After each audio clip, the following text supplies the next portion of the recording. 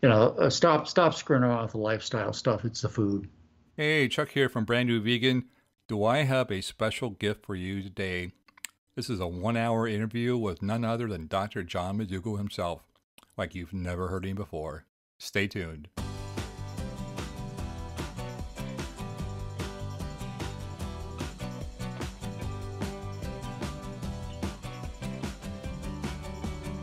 Dr. John McDougall is a legend in the plant-based community. Has been teaching this starch-based program for well over, what is it now, 40 years? Well, yeah, probably 40, yeah, 40 years, 1977. So there you go. His entire program is available for free on his website, drmcdougall.com, as well as links to his other more intensive programs like the 10-day live-in, the extensive weekend 3-day program. You also have a free quick start program. You have a dietary therapy program where medical professionals can earn ECU credits. Your latest book, The Healthiest Diet on the Planet, the one you said you were never going to write, is based on your famous color picture book, which is also available for free on your website. I have heard you speak many times now about your color picture book, where you explain in a very, and I do mean very simple, universal way, exactly what foods we have to eat, what foods we shouldn't. Enough, you said, for your grandchildren to understand. And it is very understandable. Eat this, don't eat that. So I will link that color picture book and your 1 hour video below. And I ask my readers to watch it and write down their questions. And this is what we have for you. Are you ready? I'm ready. Number one, can you ask Dr. McDougall what happens if a person does not take a B12 supplement? Well, probably nothing. The risk of B12 deficiency, except for criticism, of course. People are going to, it's the only criticism people can lodge against what you're doing, which is a low-fat vegan diet, that has any scientific merit at all. But you got to kind of put it in perspective. B12 deficiency was the last vitamin deficiency discovered. It was discovered, well, maybe 100 years ago.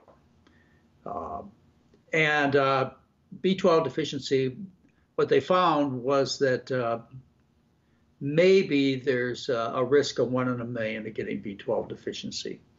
But I wouldn't want to have any criticism at all about the diet I recommend. So since I started this about 40 years ago, I've been recommending that people take a non-animal source of B12. How often has this been reported in the medical literature as far as an actual disease caused by the absence of B12 in the diet? Well, the argument goes from maybe never to as many as maybe 10 cases that I can find. Now, metabolic change is true. You can find some metabolic changes, but as far as actual problems, which are an anemia that occurs, which is easily reversible, and also paresthesias or tingling of the fingers and toes, which is reversible until late stages. And there have been claims as great as vegans going blind, which is complete nonsense. This particular case studied or cited in the New England Journal of Medicine. So, I think the best way that I would recommend that your listeners handle it is how Mary and I handle it. We have a bottle of methyl and a bottle of hydroxy and maybe even a bottle of cyanocobalamin, which is B12, on our shelves. And we take a variety of different B12 pills because there's some argument as to which forms of the B12 are particularly effective. So probably we remember to take it maybe once a month. My recommendations are to take 5 micrograms a day. I've been recommending that for 45 years. The problem is they only sell them in 500 or 1,000 or 5,000 micrograms. So, it's pretty easy to take B12 sporadically and get all the B12 you'd ever need. If you ever really needed it. As I say, B12 is made by bacteria. Most of us live a relatively unhygienic lifestyle, and you get plenty of bacteria. But hey, why would I even bother to open myself to any possibility of criticism? Because there's no such thing as protein deficiency or amino acid deficiency or calcium deficiency or any other vitamin deficiency based on consuming adequate calories that are made up primarily of starches with the addition of fruits and vegetables. Get a little sunshine, get a few bacteria, or take a B12 supplement, go for a walk, try and live as happy a life as you can. I don't know what else to tell you. It's pretty darn simple. The problem, of course, is a problem of massive worldwide now food epidemics. And the best and simplest way I've been able to describe this for people is we're suffering from food poisoning. What does this food poisoning look like? Well, remember the kings and queens of old. Fat, gout in their feet, diabetes, if you knew something about them. They were sick. And why are they sick? Well, they gave up the peasant food. What was the peasant food? It was potatoes in South America. It was corn in Central America. It was rice in the Far East. So, they gave up the food, the starches that the common person ate. We're talking about 99.9% of their population.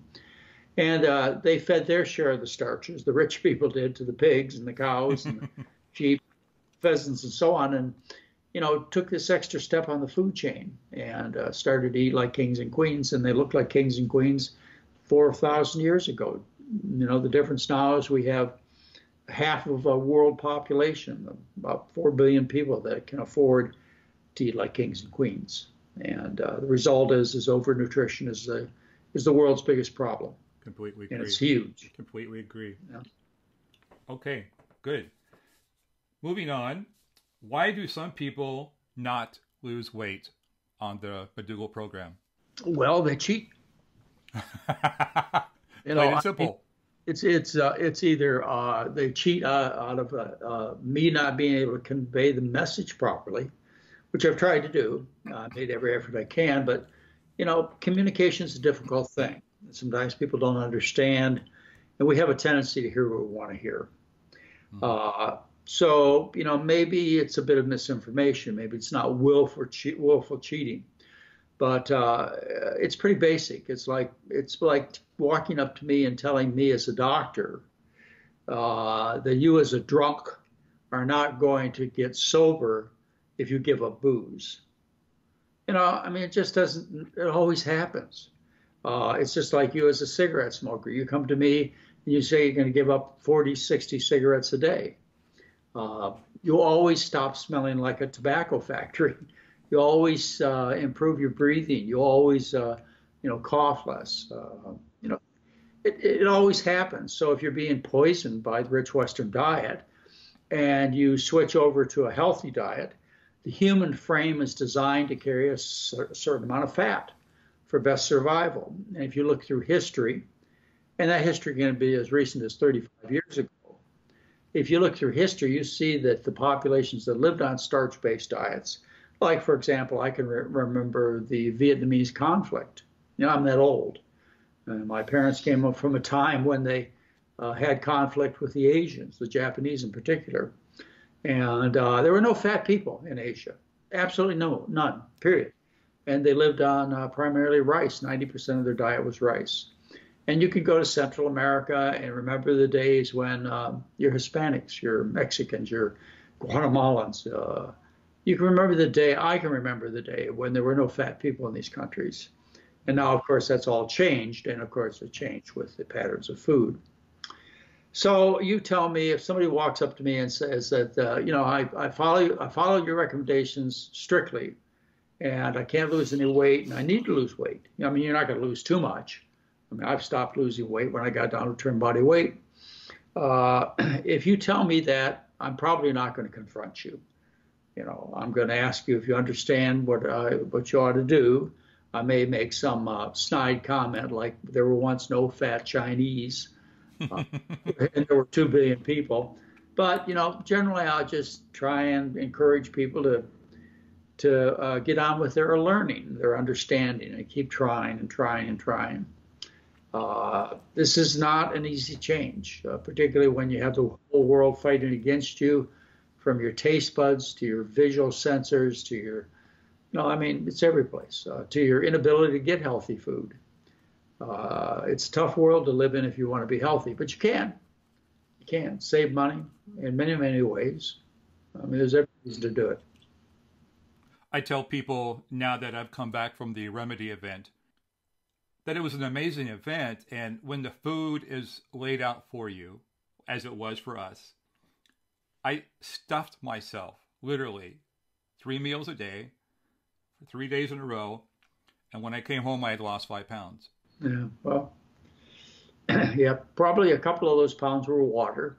Yeah. And, our average weight loss in 7 days, and we've studied thousands of people. We've reported on almost 1,700 people. Our weight loss in 7 days on average is a little over 3 pounds. If you take overweight people, then of course it becomes more. Right. But yeah, weight loss is expected in those who need to lose weight. A little exercise helps, but it's not necessary. It's not necessary to maintain good health, and it's not necessary to lose weight. But if you want to be as fit as possible, and I do encourage exercise with care, then you need to exercise, and you absolutely need to get sunshine. Yeah, it's crucial. Especially up here in Oregon where we're at. Yeah, this is one of the things. I've been coming to Portland. In fact, I saw AM Northwest on the TV stations this morning. It's a show that I used to do once or twice a month because I knew the owner of the station. Mm-hmm. And so I was welcome here in Portland to sell my books 35 years ago. And I don't remember a day in Portland where the sun shined, even though I was up here, every month.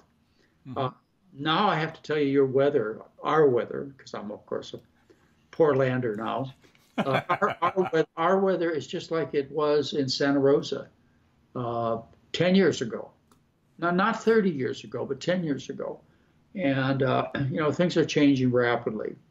But people tell me, look, I live in up here in Oregon or in Alaska or whatever. I can't get enough sunshine. Well, most of the people we're talking about who are native to this particular part of the world have very light skin. And if you go through Portland, you will see that many, many people have found sunshine. Just look at their roofs and you'll find all kinds of solar panels. So It's got to be some sun up here. And I understand if you go a little bit further north at the border of Vancouver, way up there in Vancouver, Canada, there's a forest that starts called the Great Bear Forest. And that goes all the way to the southern border of Alaska. If you can grow a rainforest, you can certainly get enough ultraviolet radiation to grow all the vitamin D that you possibly need. But there's more than vitamin D that comes from sunshine. It's just crucial that you get it, but it has to be appropriate for your skin tone. And that's changed a lot as people have migrated all over the world. I migrated south, and I'm a really white-skinned guy. And when I lived in Hawaii for many years, what happened is I was out of my environment and I burnt my skin. And there are a lot of dark-skinned people who've moved from the equator north who live in Portland now. Not many, but a few dark-skinned people in Portland. And, they have to realize that they come from a part of the world where sun was a bigger exposure to them. And they have to make extra effort to get sunshine exposure. It's crucial. And you're not going to replace it with a vitamin D pill or shot. As a matter of fact, you're going to hurt yourself if you take this form of remedy. Vitamin D is toxic when it comes in the pill or injection form. Don't do it, except in very rare circumstances. And probably nobody I'm talking to right now falls in those very rare circumstances. Anyway, you need sunshine, period. I think a lot of people don't realize the fact that, and I've heard you say this, that vitamin D is actually not a vitamin at all. It's actually a hormone. Right.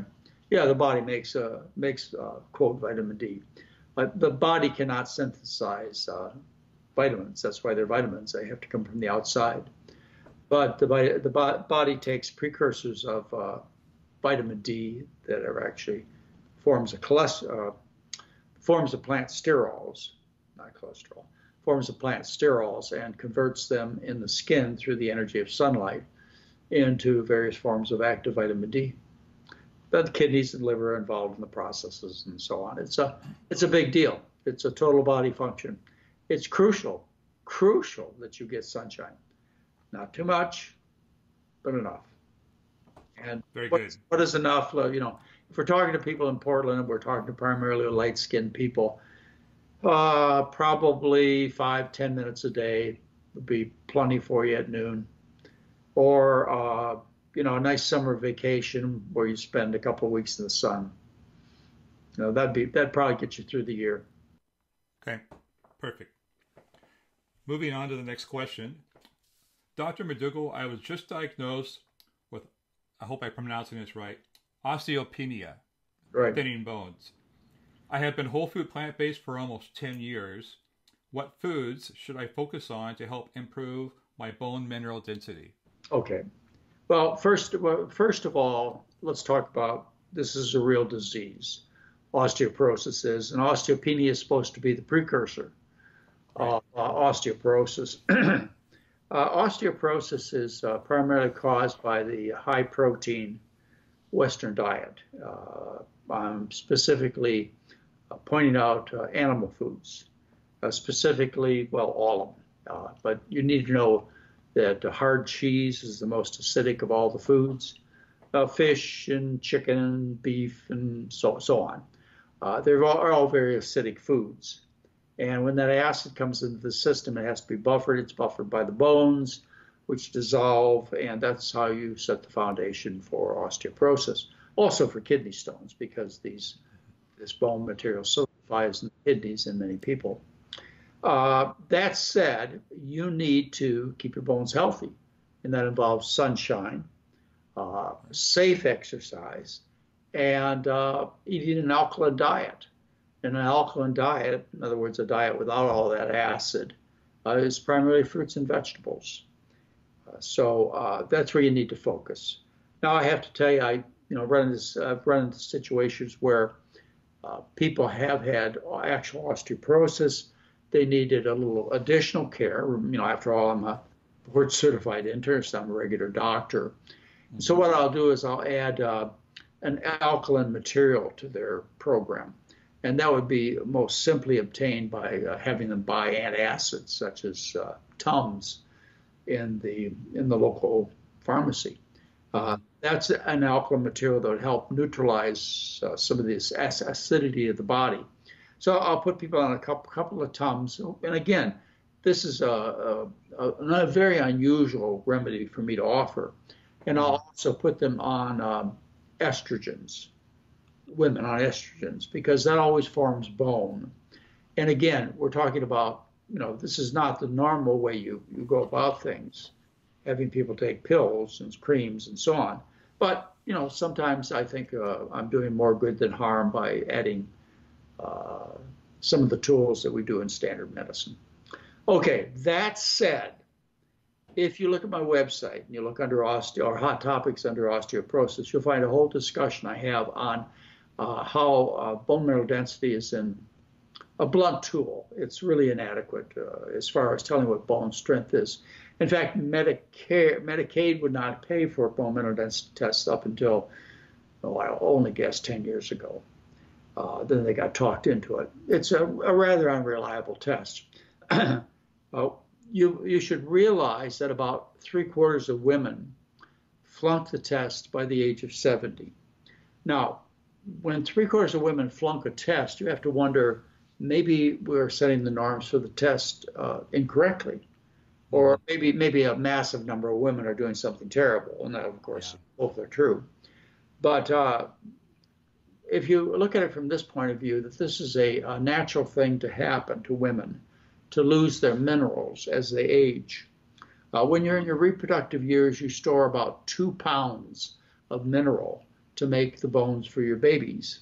And you store that 2 pounds to make food in the form of breast milk for your babies. So you store those extra minerals in your bones.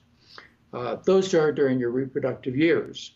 When you hit menopause, the body says there's no reason for me to carry around these extra minerals.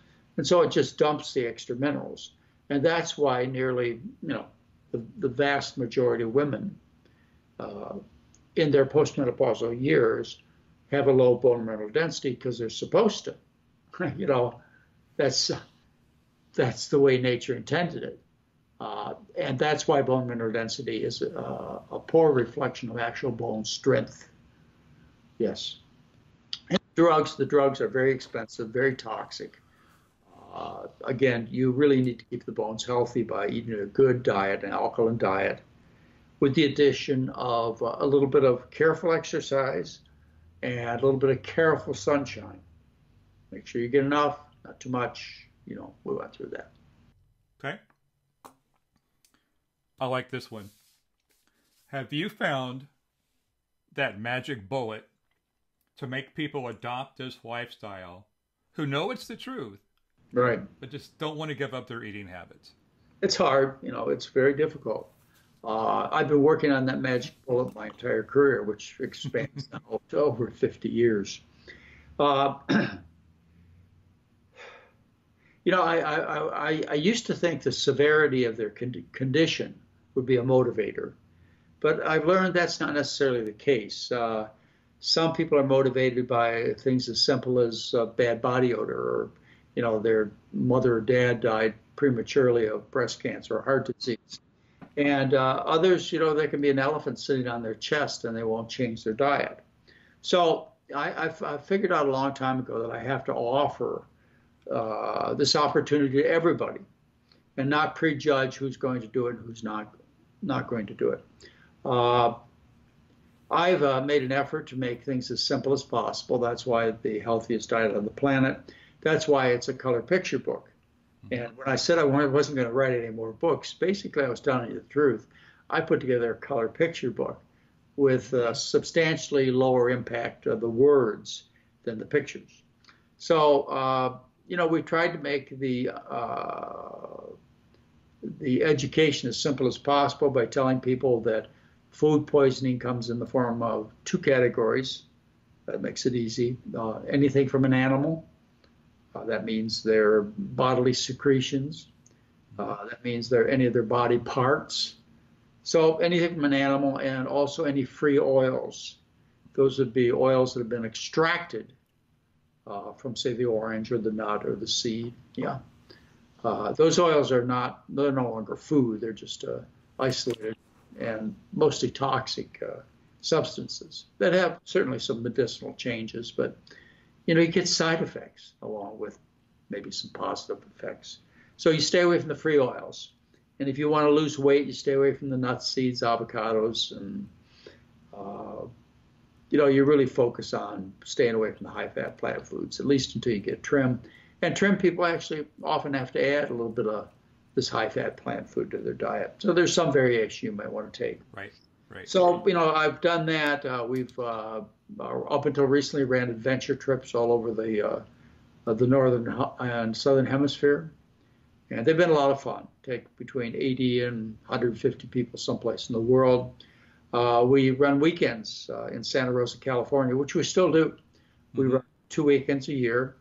And we have 10 days of really, really enjoyable brainwashing that takes place 6 times a year for the general public, where our staff just gets in there and, takes care of you.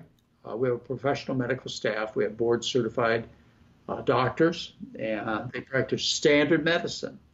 But the goal is to get you off any unnecessary drugs, because sick people take drugs. Right. To avoid any unnecessary surgeries, because sick people go to surgery. So it's a heavily focused medical program by very well-trained doctors. And then in addition to that, we help you change your diet.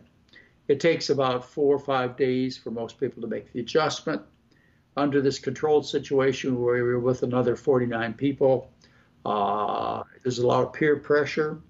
The food is really good. We allow salt, which people love. And anyway, it takes about 4 or 5 days, and then they're off most of the medications. Our published results are nearly published in the scientific literature. Nearly 90% of people can reduce or get off their medications, in particular their diabetic medication and their for type 2 diabetes and their blood pressure medications. So they get all these positive rewards. They feel better immediately. The bowels start working. They've got more energy. They don't like taking the drugs. The side effects of the drugs are substantial. They get to eat as much as they want. Usually they see some weight loss. As I said, our average weight loss in 7 days is over 3 pounds. They see the cholesterol drop. The average drop of cholesterol is, excuse me, 22 points in 7 days, 22 points, milligrams per deciliter. If you want international units, it's you divide by 38 to get IUs. Anyway, those are some of the results we get. And when people leave, generally they think it's the best money they've ever spent. And that is along with their most enjoyable vacations. They've made friends. They've gotten a whole new understanding. They have gained control.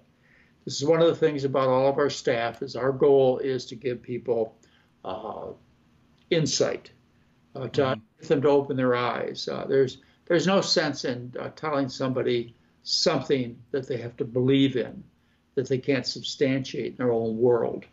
And so what our goal is to open your eyes so that you can see things from the point of view that we see them.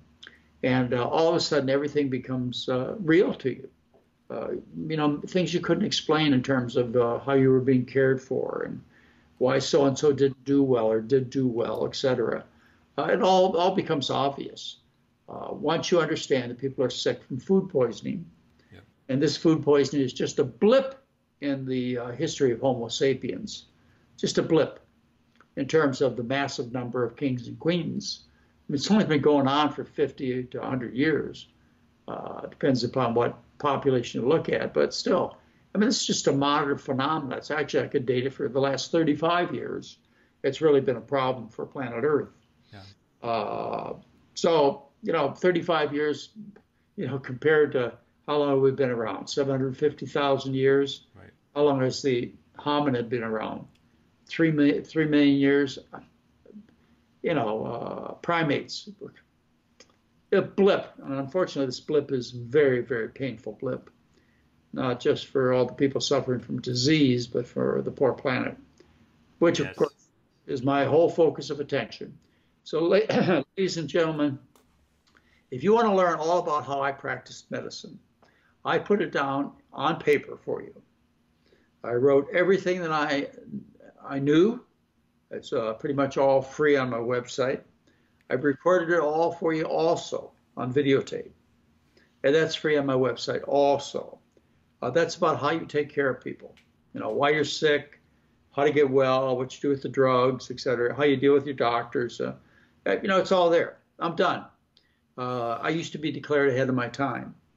I have to tell you, there are thousands, if not tens of thousands of young in spirit, young in mind, most of them young in body too, physicians, dietitians, nurses, other health professionals out there who have really learned some of the truths that I've funneled together from my mentors, by the way. I didn't discover all this.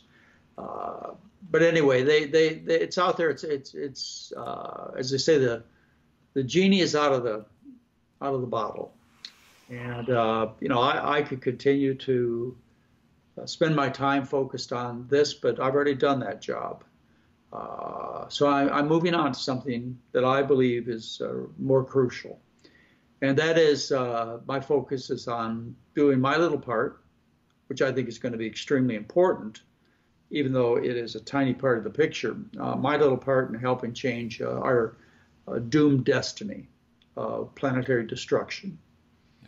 We have an emergency going on. If you don't understand that, then you might as well, I don't know, you might as well get yourself educated, because this is an emergency, and we have no time to act or to think about it.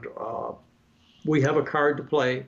It must be played. I don't care whether you build and give away for free, 10 million Teslas to the world's population.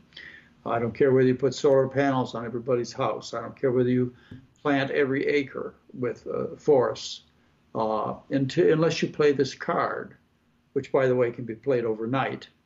And that is a shift in the trend, which, by the way, has been a worldwide trend, which is going in a very bad direction. A shift from livestock as a source of calories back to the traditional human diet, the Homo sapien diet of starch, like corn for the people in Central America, potatoes for those in South America, rice for those in the Far East. We have to do that now. And your listeners, I mean, I know you're concerned. I know you're concerned, even if you don't have grandchildren like I do. You don't want the human race and every other species to go extinct on this planet for something we caused. So, even if you can't change the world today, you can change what you do today. Right. And I realize, and you said it very clearly, I realize a lot of people understand this. We were talking in terms of their own personal health and changing and getting the health that they deserve. It's the same thing with the climate and the planet. I know people understand. I know they're concerned. But do you understand enough? Are you concerned enough to take action? I'm trying to do what I can do, which, of course, I'm in a more visible position than most other people. But there's something you can do, too. I don't care what your position in life is, whether you're an attorney or you're a school teacher or you're a housewife or, you're a child, like who's making all the difference? Greta Thunberg, a 15-year-old girl who stood up to adults and said, hey, grow up. I just, I'd be proud to be her grandpa. But, it's really time for you to stop, and I mean it, for you to stop believing that it's true, and it's time to take action, whatever action you can. You've got talent.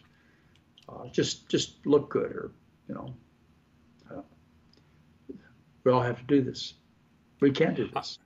I help as many people as I can who ask me, because they see that I'm a blogger, and they kind of get curious. And what do you do as a blogger? And how many people do you reach? And you're making a living doing this. And it's like, yes. And anybody who wants to do this, I will teach them how. Because if we're spreading your message, we're spreading the food message. That's one easy way we can get people to save the planet themselves, is just by changing the foods they eat. Right. And they really need to be out in the streets. I don't know how old you are, Chuck, but when I was asked to go down for my draft physical, for my induction physical, and by the way, I was 4F at that time because I'd had a massive stroke. But once I became a doctor, I was all of a sudden I was 1A. Probably people don't, most people don't understand those designations. But it got you a card to stay home or go to Vietnam, depending on how you were classified. Right. And back then, when hundreds of thousands of us of our age were going off to Vietnam involuntarily, we did something about it. This is far more important than what we went through in the 1960s. Far, far, far more important. Why aren't you out in the streets? I know some of you are. You're starting, but you need to be out in the streets. I mean, if we could just get, I'll tell you one action I could, and I haven't really thought about this enough to give you a 10-point plan on what needs to be done. But just one action. What if every young person, every person under 30 refused to go to a fast food restaurant all over the world ever again? And they just boycotted them. That's all. You go eat someplace else. Go eat at Mama's Grill down the street, or but don't go to McDonald's. Don't go to Burger King. Don't go to Kentucky Fried Chicken. Don't go to any of those. And make this a theme, like next Saturday, or even for a day, even for one meal. Good grief, you can set one meal to tell the world you're really concerned. I don't know where else to hit them hard. We suppose we could stop driving cars, but this is can you imagine how we get their attention if every young person, and maybe they could get their parents and grandparents to join in, just boycotted all fast food restaurants, period. Oh, but we serve salads here at McDonald's. We serve an Impossible Burger here in whatever Impossible Burger land. I don't care. You advertise, where's the beef? You know, Yes. the beef is killing the planet. Okay, stop it. Uh, I have 7 grandkids. Stop it. I have 4. So anyway, well, we got a lot of work to do, and we have to do it yesterday. That's the problem. Yes. And I'm 57, by the way. Okay, well, I've got you by a few years. Okay, I'm going to move on. So, what do you think about the new lower numbers considered hypertension now? This is like a 3-part question. Oh, you're talking about the a spirit study, I believe. Maybe I've got it wrong. Sprint or spirit study. It's been a couple of years since it's come out. And what they showed was more aggressive treatment of high blood pressure. In other words, it's been so long, and uh, anyway, I'd have to look up the research, get the numbers right. So forgive me, but we Okay. always used to treat high blood pressure. The National Health Service of Britain, the British recommendations for treating high blood pressure said that you should treat blood pressure if it's sustained at 160 over 100 millimeters of mercury. The American Heart Association came out about 5 years ago and said that people over 60 should only start treating high blood pressure when the blood pressure was 100 and I believe 50 over 90 or greater, or greater. Well, this kind of limitation of recommendations as to who should be on blood pressure medication really narrows the market. If you broaden the market and you establish lower limits as to where you start treating, that's billions of dollars for these drug companies. Right. Anyway, they have deep connections, whether they identify them under the conflicts of interest of the scientific paper or not. These people are crooks, plain and simple. They do things in the interest of their financial benefactors, not in the interest of their patients. They violate their oath. But anyway, that's a whole other subject. The study, as I remember it, showed there was a reduction in some cardiovascular disease, but there were more episodes of hypotension where people would fall down, and there were more episodes of low potassium where they get into trouble with low potassium. And there was no reduction in heart attacks, I believe, but there was in strokes. Anyway, the benefits were quite exaggerated. And I would say half of the medical profession was more than just counter-reactive. They were quite upset about these more aggressive recommendations.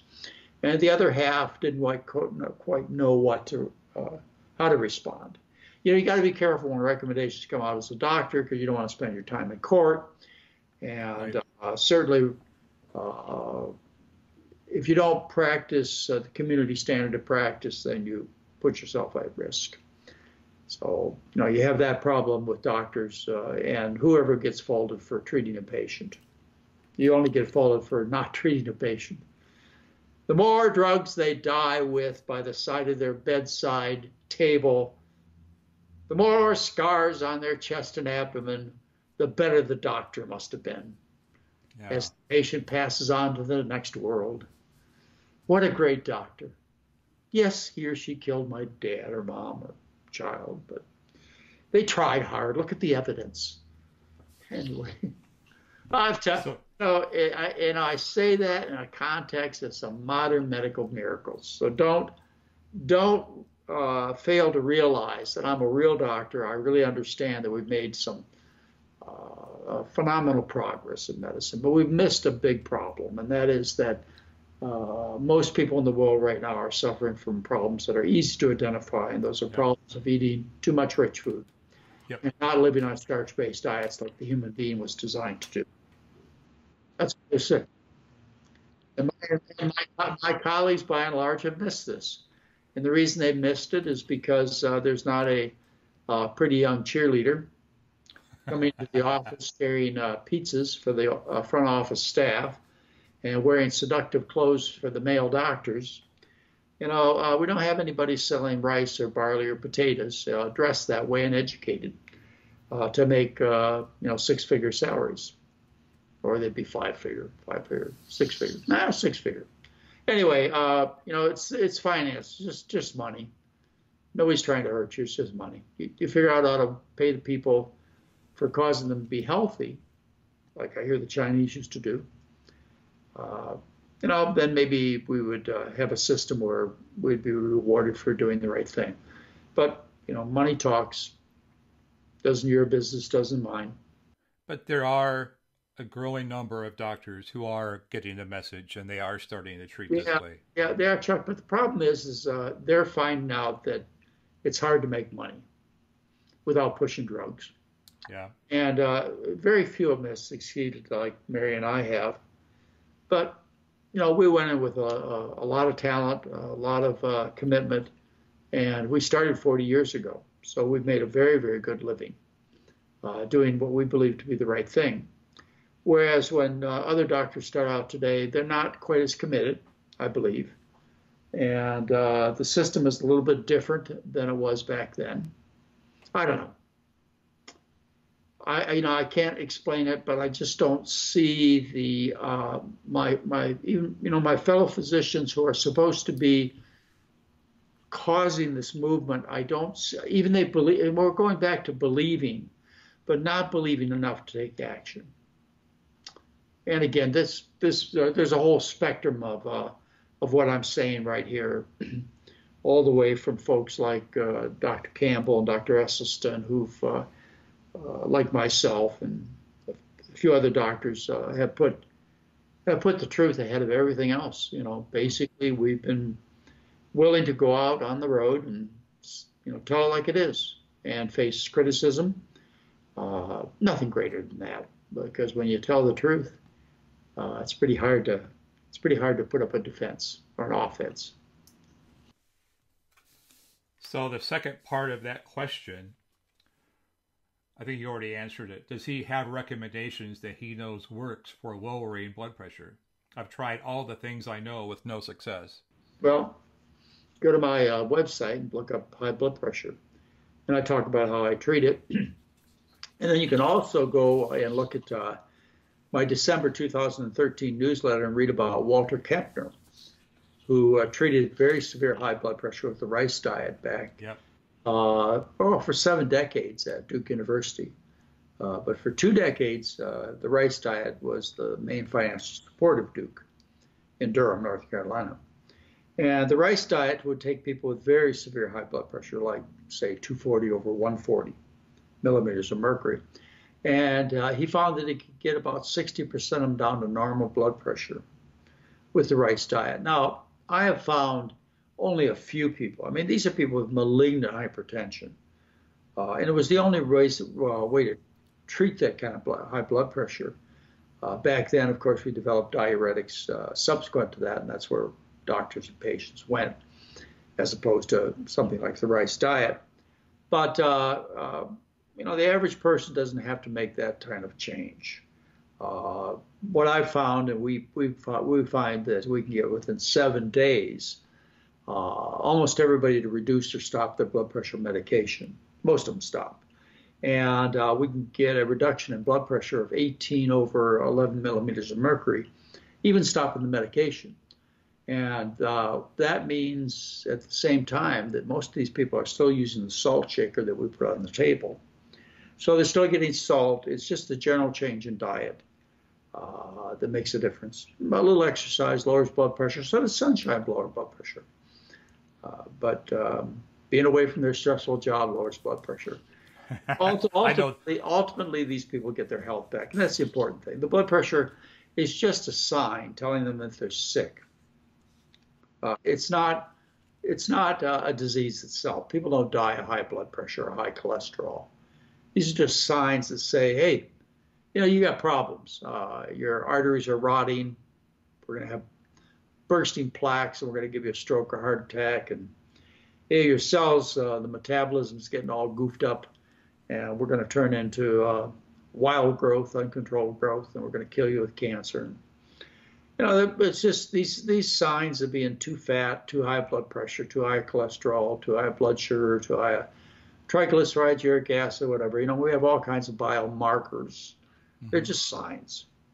I can just look at you, most of you, and I can tell you're sick. I don't need to check your blood.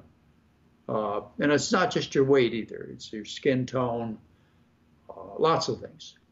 I've been at this for a long time. Okay. I've actually taken care of 12,000 people in my career. Touched them, talked to them. I was their doctor, 12,000 people. I've learned a lot about people in my 52 years of experience. I purposely changed my doctor years ago just so I could have your son as my primary care.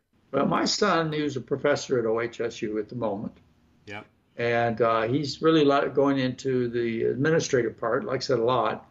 But he has the advantage of not only having a traditional medical education, but he spent time learning from me. Right. And I think that combination of a great education, a young man who has his mom's personality, in other words, he gets along with people better than I do, and the knowledge that I have, and the truth, because he's not going to lose sight of the truth. Once you open your eyes, true, you can't close them. It's just the way it is in life. Somebody has to open your eyes, and we had the opportunity to do that for our children and grandchildren. So. We have about 13 minutes left before you got to go. So I'm going to move on real quick. All right. In your video, Dr. McDougall says, what happens to that oil when you eat it? And then the answer is it goes under your skin and on your skin. I would love to have a clear, not too difficult to repeat answer to that question when somebody asks me in person. What are the damages that happen when we eat oil? Well, oil is an isolated concentrated nutrient. When you eat the oil in its isolated form, outside of, say, the orange or the potato or the nut or seed, you eat it without the other ingredients intended to go along with it, so that when the oil went into the cell, say after eating an orange, it went into the cell along with some fiber and some vitamin C and vitamin XYZ. And, all of this was properly designed by nature over billions of years of evolution. So you're taking in a highly concentrated, isolated nutrient, which causes nutritional imbalances. And these are reflected in changes, which can be best described most favorably as they act like drugs. It can be described as any drug could be described as a poison. A drug can be a medicine, or a chemical could be a medicine in one dose for one person, and it could be a poison for another in a different dose. True. So at best, they can be described as medicines. They cause pharmacologic effects. For example, omega-3 fats are known to suppress the immune system. Remember, the cod liver oil helps the joints with their joint pain. Well, it doesn't oil the joints. It suppresses the immune system. Well, that suppression of the immune system is generalized, and as a result, you get more tumor growth, more cancer growth. You get suppression of the immune system, so you get more infections. Anyway, if you pick other oils like omega-6s that are found predominantly in corn oil, what you find is these omega-6s, they actually cause more artery damage than does meat. So, they're toxic. All of them you wear. The fat you eat's the fat you wear. The most efficient thing for the body to do is to stick the fat into your body fat.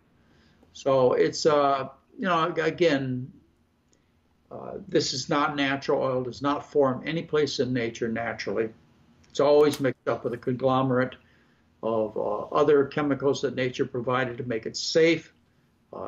Eating the natural safe forms of oil, say in nuts and seeds and so on, avocados, I don't think is unhealthy. That's a lot of rich food.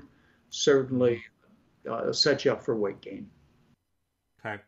I have to tell you, when I started my blog years ago, there was no, as far as I knew at the time, there was no plant-based movement or whole food plant-based, no oil or any of that. In fact, I didn't meet you until I watched Jeff Nelson's Processed People. And I was like, who is that guy? I like him. But I called my site Brand New Vegan because at that time I thought vegan meant a diet. And I didn't realize it meant all the other stuff that goes along with it that we know today. So when people come to my blog or my group and they see brand new vegan, that's the first question they ask. What's wrong with oil? And I've written blog posts. I've pointed them to your website. I've explained it till I'm blue in the face. Well, you're vegan. Oil is okay if you're vegan. And I get that argument between the vegan and the plant-based. And I want to say, I'm brand new vegan, but I follow a whole food plant-based no oil diet. Well, this is why, when I go to vegan conferences, that I'm not too popular. Yeah. Because, I point out, here you are, half the audience. You're fat vegans. And this is detracting from what you're trying to do, which is to save the animals and save the planet. So you walk up to somebody and you're 100 pounds overweight, you got oily skin and acne, and your skin's all gray and blue, and, you can hardly get around. And you tell them this important message about changing their food. And the person looks at you and says, well, I can understand not hurting animals, and I can understand, well, we got to save the planet, but good grief, if I got to look like you, if I got to suffer like you, I'm not going to do it. So, you're hurting a very important part of a message that I care a lot about. Mm-hmm. And I know you're not intentionally doing it. It's just you don't understand. There's a good share of the fat vegan population out there. In fact, I can tell you quite honestly, Chuck, I've gotten almost no criticism by using that term fat vegan, both in a newsletter I wrote maybe 15 years ago and a book I wrote in 2011 called The Starch Solution. No one's really, as far as I'm aware, directly written me and say, I'm offended by you discussing me being a fat vegan or whatever. I understand your intentions were to help, not only me personally, but what I believe in so strongly. So, sometimes you have to get down to some very basic discussions, and this one's been well accepted, I think, by the vegan community. But then again, they get mad at me because, well, for a whole bunch of reasons. My job is not to win a popularity contest, Chuck. It's really it's not. I've never felt that was necessary. Okay, we got 7 more minutes. You recommend being heavy on starches in your picture book video, including potatoes. I've always read that those with arthritis symptoms should avoid nightshades. What is your take on that? Well, a guy named Childers wrote that about nightshades, and this is a book that was written probably in the 50s, maybe in the 60s. So I've been looking at this for a long time to see whether or not nightshades cause arthritis problems, and those would be potatoes, green peppers. What else?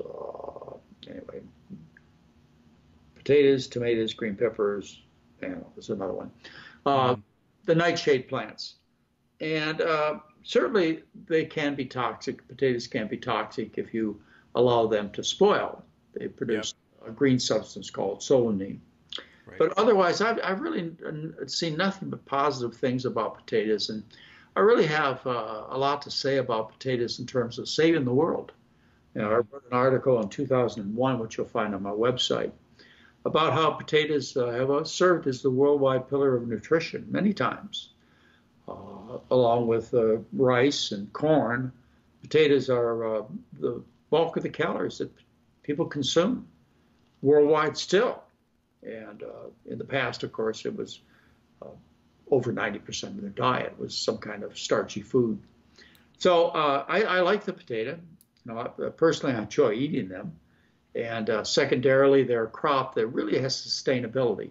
You can grow it in very dry climates. You can grow it in high altitudes, low altitudes, wet climates. I mean, it really is a very, very, very hardy plant. So the potato, again, may save the world.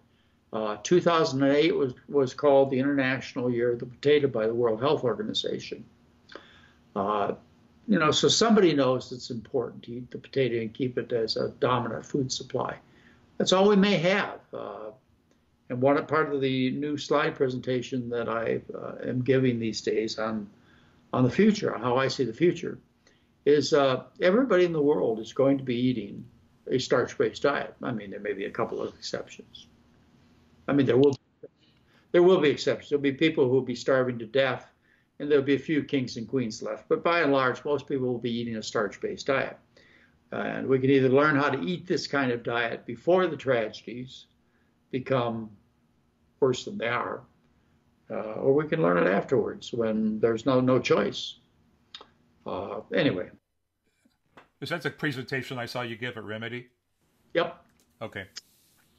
Yep. It needs a little work still, but I think I got my message across. That room was so quiet you could hear a pin drop. Yeah. Well, it's my passion is there, Chuck. Oh, I know. I've heard you give this many times, and we appreciate what you do. We really do. Well, thank you. I appreciate your efforts going out and trying to help people. I have one more question for you. All right. If I could teach my followers, let's say my private group only, that's 18,000 people. If I could teach them one single thing, what should it be? It's the food. It's the food. Yeah. We say it on our website. We've been saying it for, dozens of years. It's the food. Stop screwing around with the lifestyle stuff. It's the food. Thank you very much, Dr. McDougall. Okie dokie.